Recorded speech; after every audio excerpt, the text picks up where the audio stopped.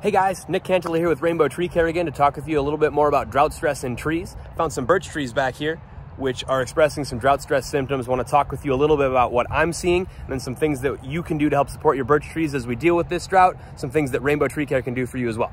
What we see here is a fairly typical birch tree we'd see in the Twin Cities. Planted in turf grass, not a well-irrigated area. We see a tip decline in this tree from the top down of a couple of these stems. This is likely being caused by bronze birch borer.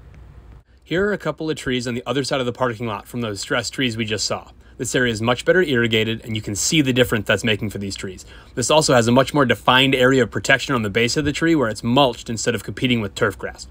A few simple things you can do as a homeowner to help the birch trees be more resilient to their environment. First, you can water your trees by putting a soaker hose around the tree a couple of times a week, or by putting your hose on a trickle around the base of the tree to have a similar effect. You can also remove turf grass and replace the grass with mulch to provide a better environment for the tree with less competition, more moisture retention, and lower soil temperatures. All right, so there's a few easy things a homeowner can do to make their tree more resilient to drought. Let's talk about some things Rainbow Tree Care can do for you.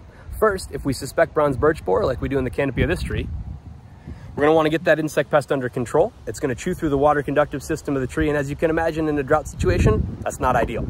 A couple more things you might want to try. Fertilizing a tree like this can be super beneficial. Our fertilizer has a biochar additive that improves the soil's ability to hold water. We can also try Cambistat, which is a growth regulator, which will increase the tree's fine root development and production of defense compounds, which can help with secondary pests like bronze birch borer. Another thing we could try is using an air spade to alleviate soil compaction at the base of the tree, create a better environment for the tree to grow in.